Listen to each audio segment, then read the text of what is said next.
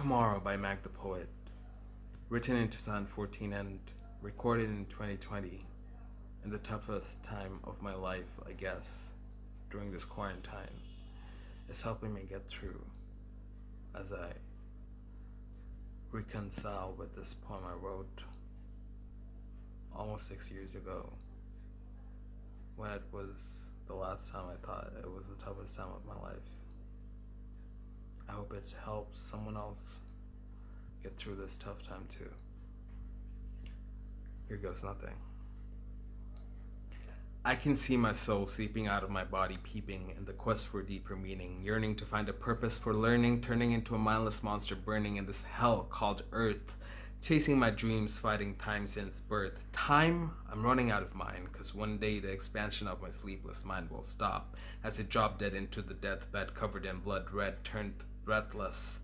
Is it pointless chasing something I'll never achieve? Don't I get anything to keep except for these wounds that leave a scar so deep?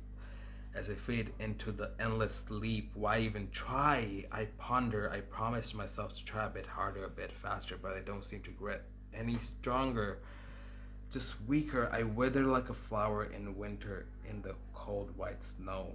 Why can't I just make this pain come slow? It flows to my veins, to my heart, and to my vein, and to my brain.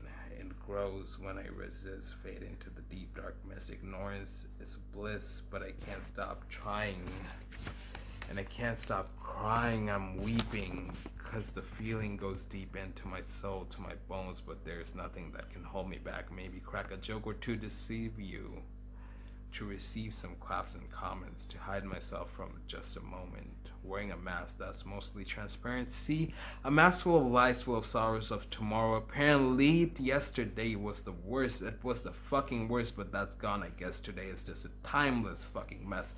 Tomorrow is what I wait for. Tomorrow is when I'll come around for more. Tomorrow is the time for me to rise and shine like the fucking sun, as a light of hope creeps into my window, and I run towards it to find an exit from this routine of solidness and solitude, and of my melancholy. I run towards the light, hoping there's